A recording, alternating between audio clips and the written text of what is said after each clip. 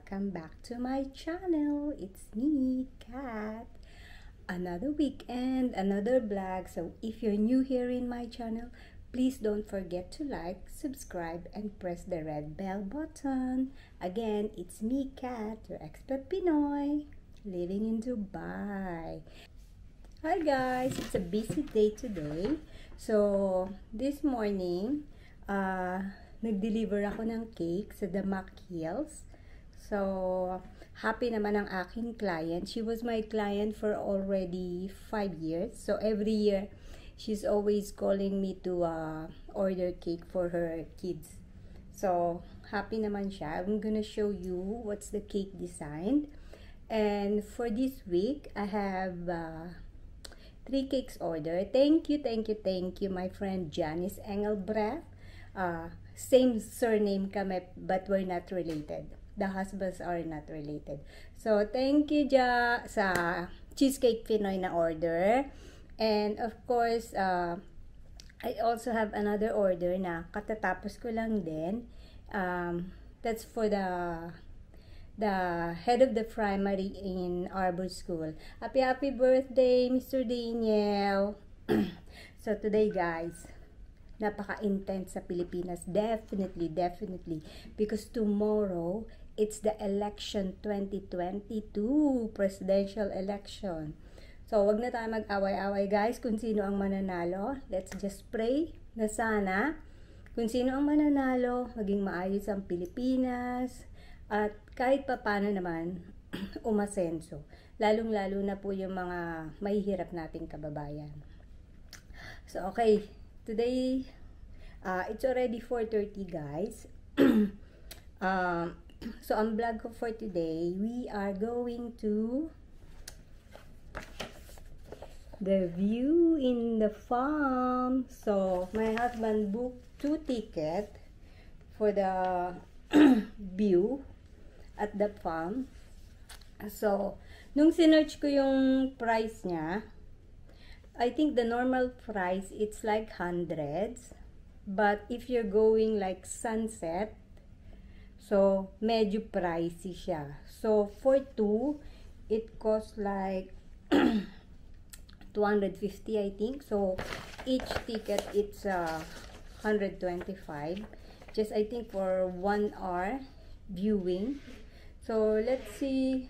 Kasi medyo ano ngayon guys, medyo little bit sunstorm. Hindi maganda talaga yung ano. So, sana mamaya, pagpunta namin dun, medyo okay naman siya. Diba? So, okay. I'm gonna update you later, guys. Nagre-ready na kami at we're going to farm.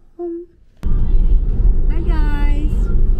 Papasok na tayo na ng Farm Jumeirah. I just want to show you the road.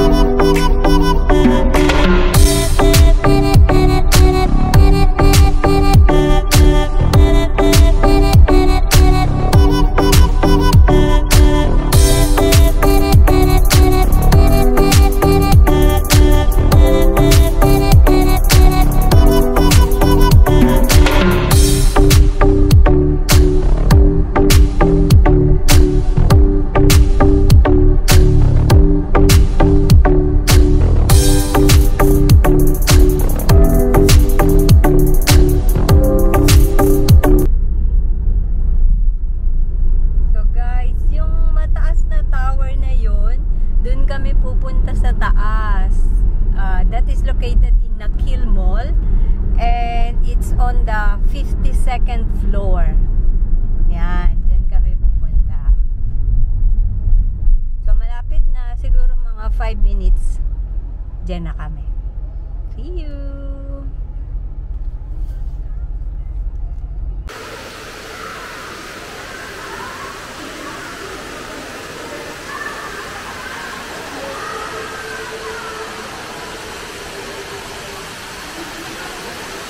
Hi guys, hinahanap namin kung saan yung entrance na papanik. Hindi namin alam pareho. So, di ba? Ang ganda niya. May patubig.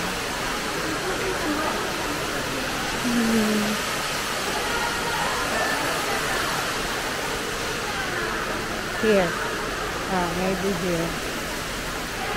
Out of the sun.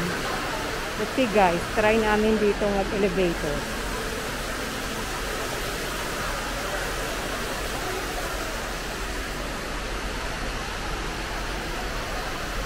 Walang ganang tao dito guys.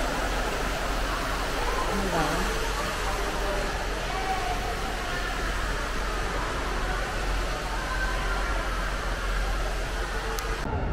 Hi guys! Nahanap na namin. So, papanik kami. Kung saan kami dadalhin dun sa taas. Let's see.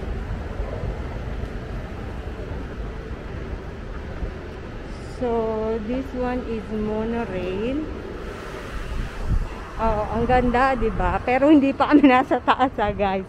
Nasa second floor pa lang kami. This is still not the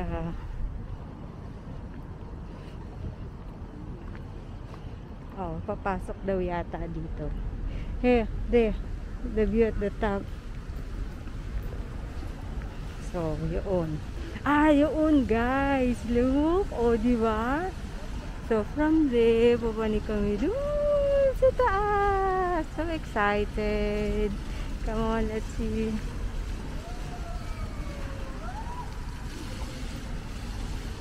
Okay din. Oh. Diba? Medyo napaaga kami. 5:22 pa lang. So, 6 o'clock yung time namin. So, ang sanggol, ayan, nagpe-prepare na rin ng kanyang mga palapernalya sa pagkuha ng videos.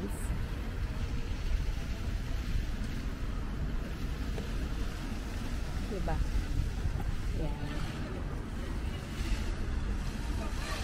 Ang ganda rito guys. Ngayon lang ako nakapanik dito sa taas.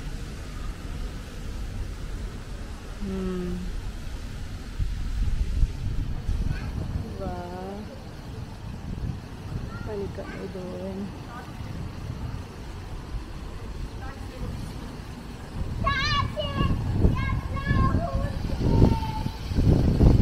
Tanggol! So, nagpaalam lang ako. Sabi ko, lalapit ako dito sa tubig. Sa fountain.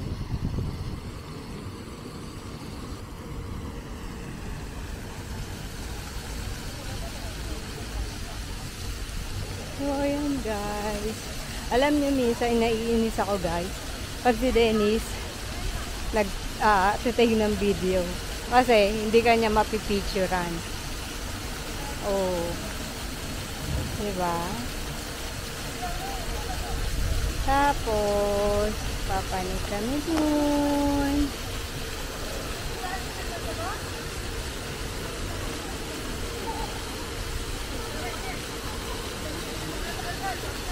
Update ko kayo guys pagpapasok na kami. Tayin ko lang si Dennis, busy pa.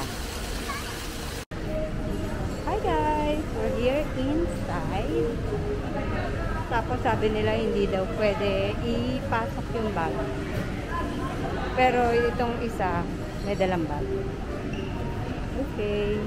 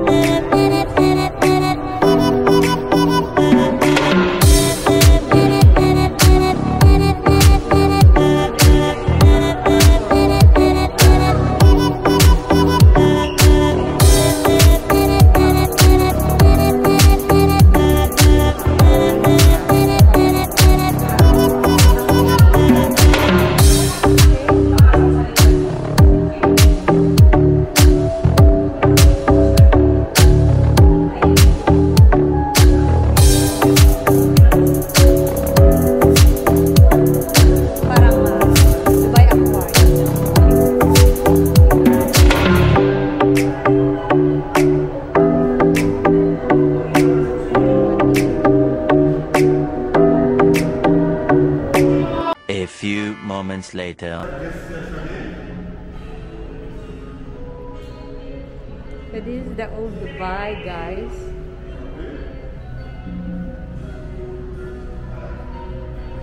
And this is the farm. Now we can go now? Okay.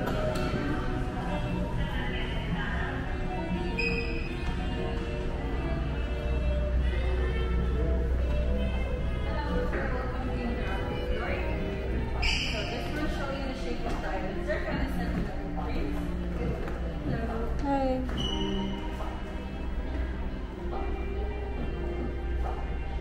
This one we will make shape the whole pot.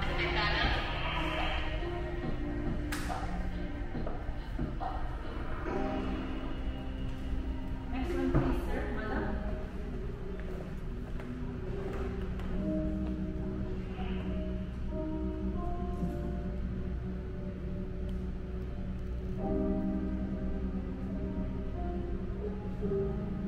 Next one and one, please.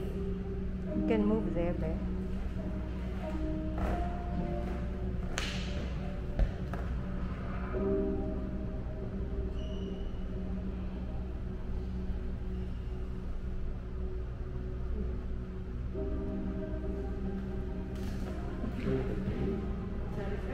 Like a game for children.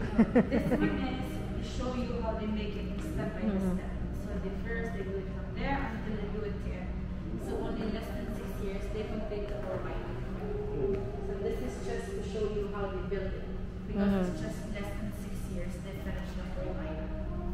Year. Yes, less than 6 Less than years. 6 years. 2001, 2006, Yes. people start moving. They use 7 million tons of rock and 120 million cubic of sand. From here we have 1,500 villas. Outside we have 27 hotels. And this is a private island for Sheikh Mohammed, the ruler of Dubai. Can we sit inside and I'll show you the video. Thank you. Thank you. Come sit, please. Hi. It's like an expo.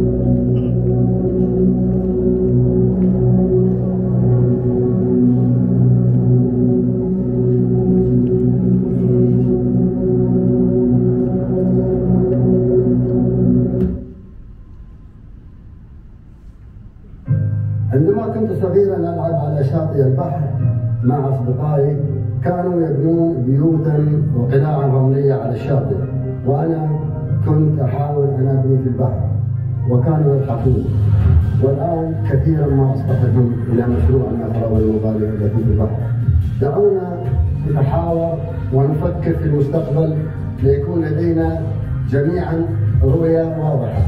فدعونا نخوض معا معركة التنمية وليكن من ضحايانا الفقر والجهل والتفلت.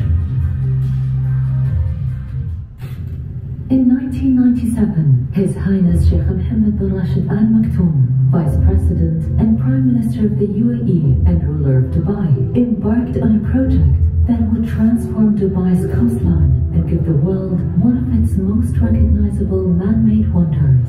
A technological marvel, Palm Jumeirah has become a symbol of not only Dubai's rich heritage and deep connection to the sea, but a shining beacon of ambition and innovation that can be found in the Arab world.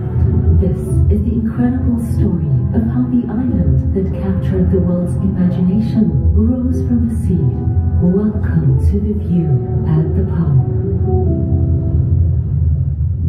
From warm, shallow waters lapping at the coastline of the Gulf to a dazzling symbol of imagination and architectural ingenuity, this is the Palm Jumeirah. The iconic island was born from a vision to create an unforgettable masterpiece that would showcase the spirit of human possibility and transform the emirate into a buzzing metropolis and a global tourist destination. His Excellency Sultan Ahmed bin Slayem was mandated by His Highness to bring this great idea to life, where the island's original design was shaped like a sun. You told me how many kilometers we're going to get if we build this island. I told him 7 kilometers. They told me why not 70? I told him, the whole beach of Dubai, and he says, 60, 65 kilometers. How do you get 70? He said, why do we build it round? Why do we pull it from the sides and create more beaches? The redesign included a 1.4-kilometer bridge connecting the Dubai mainland to the island. The shape then began to resemble a palm tree, a true Dubai icon. Nearly 100 million cubic meters of sand from the bottom of the sea and 7 million tons of rock from nearby mountains in the northern Emirates were carefully positioned using GPS technology and satellite images from space to create one of the most recognizable icons of Dubai. Constructed in less than 6 years, from 2001 to 2006, the first of its kind man-made island is a monumental feat of engineering and modern technology. It is one of the few islands in the world that can be viewed from space with the naked eye. Today, we welcome you to experience a pioneering symbol of Dubai's transformation into one of the world's most exciting cities. Designed to inspire wonder, this unforgettable, iconic, and awe-inspiring journey brings the story of Al Jumeirah to life for the first time.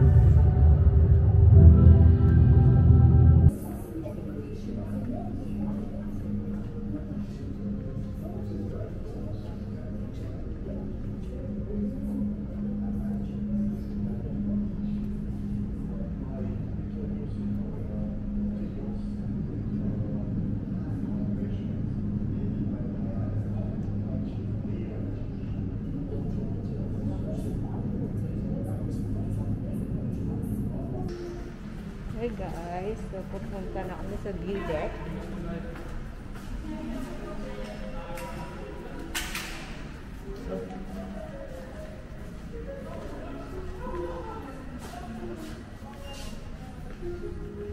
Hi, thank you.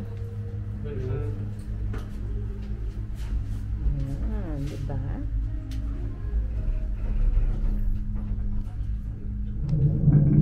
So it's in the 52nd floor.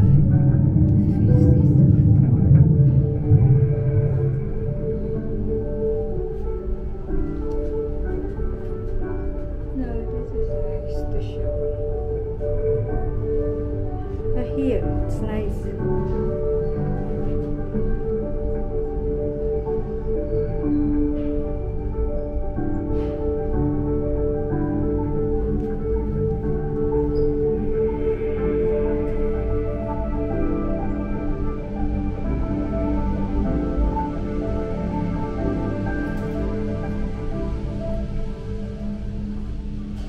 So that's it. We're here. Hi. So this is it, guys.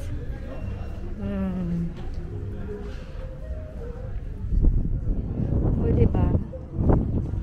Makaka-aura ka talaga. So, yung unang side ng marina. Tapos kanina, dyan tayo kanina sa baba dyan.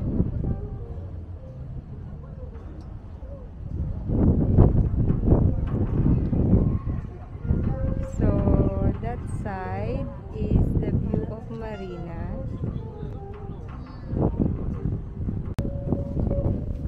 So guys, yung side na yun, kung makikita nyo yung main Dubai. So this is the side of main Dubai.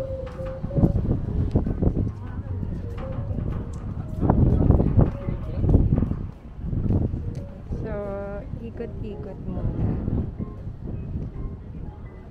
Diba?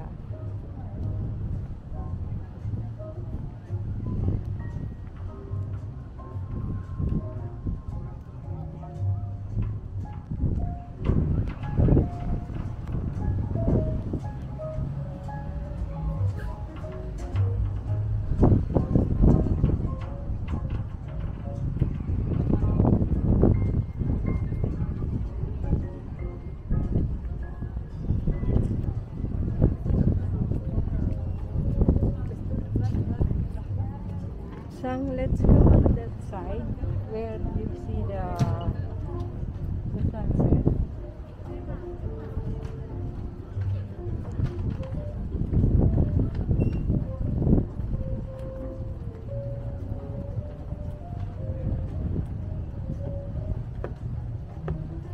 Sabi, mind your step. Serious lang. Diba? Ay, nako.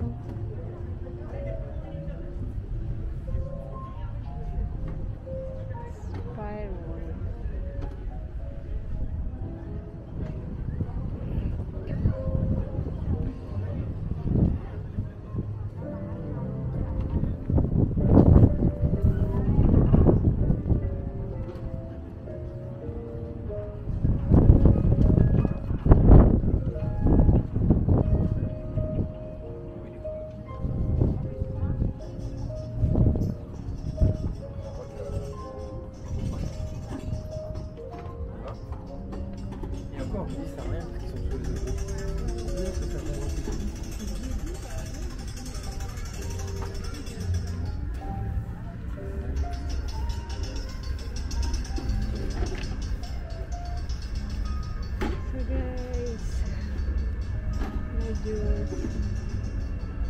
Sunset siya, ayun yung the palm.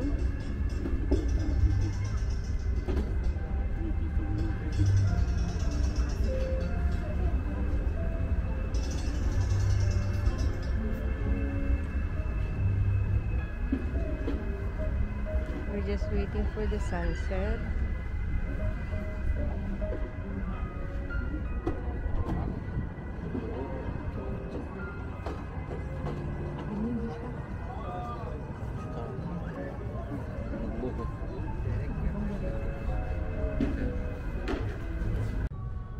Hi guys!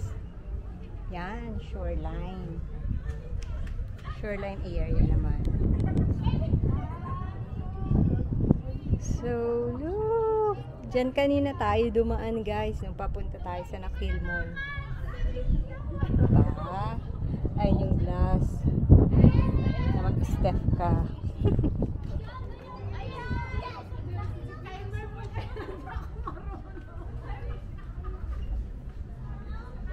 Ganda, diba?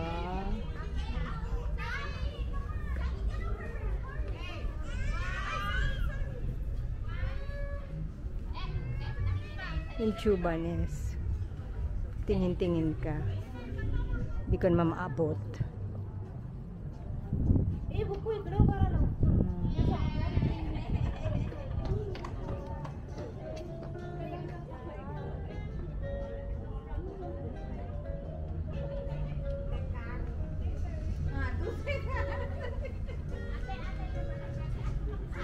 And my hobby.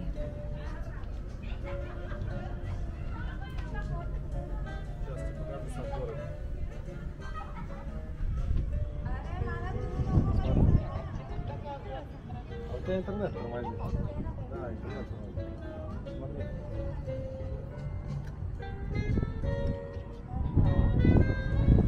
Это свадьба на Дубае. Это Дубай.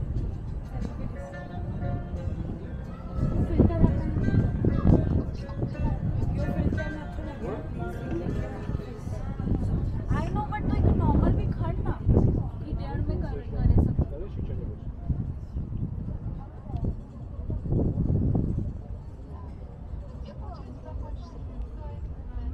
Я на каком-то, я не помню, как называется здание, в общем, это какое-то высокое здание в центре, это въезд на Бали, снизу на рейс, а это сам Дубай.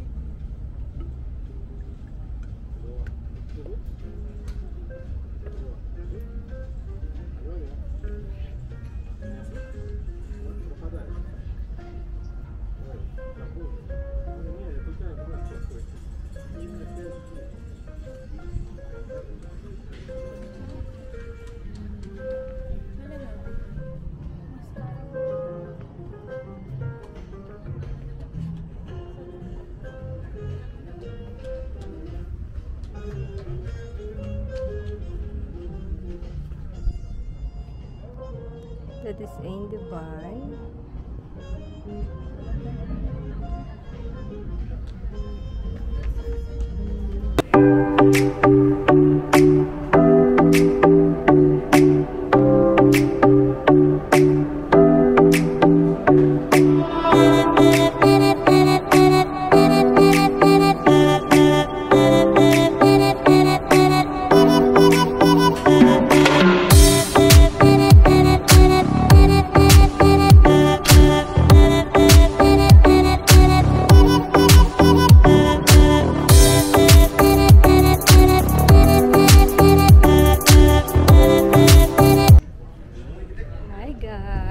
Andito pa rin kami. It's already 7 o'clock. So, the good thing here, kahit pumasok ka ng maaga, like 6 o'clock, so, hindi ka nila sisitahin or pabababain. So, here, it's already 7 o'clock. Madilim na.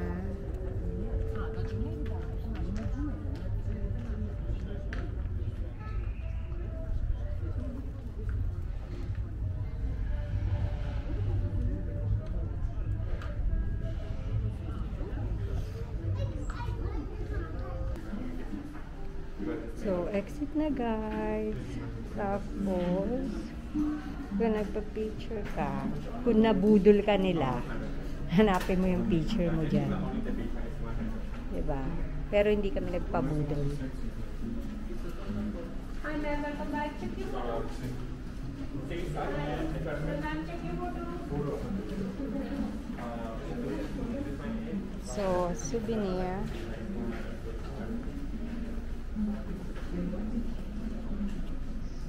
Souvenirs.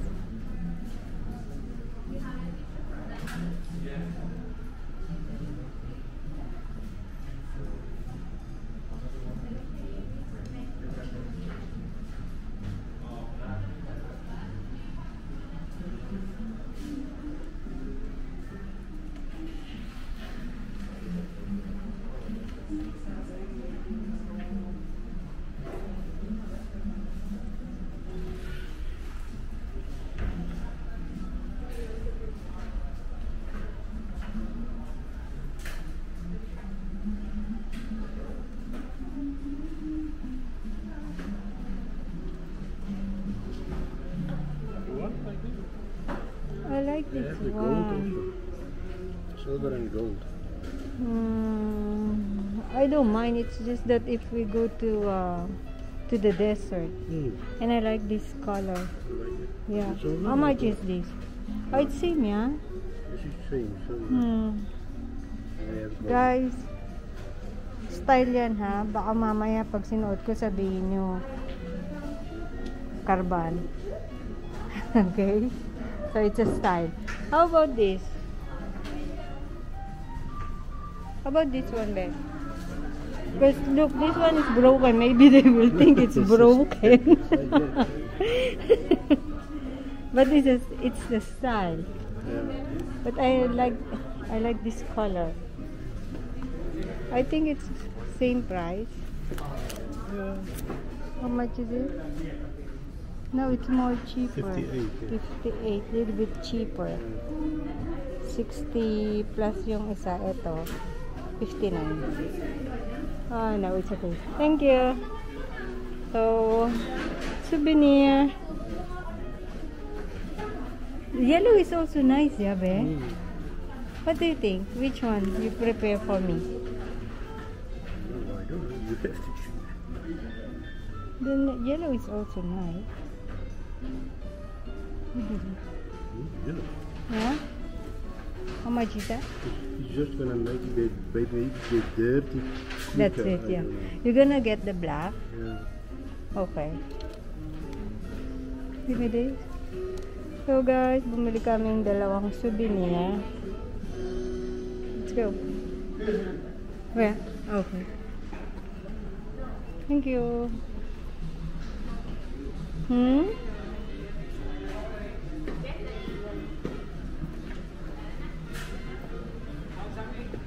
Meron ako nakitang souvenir for Jellica. Oh, jello. Saan ang ganda ba?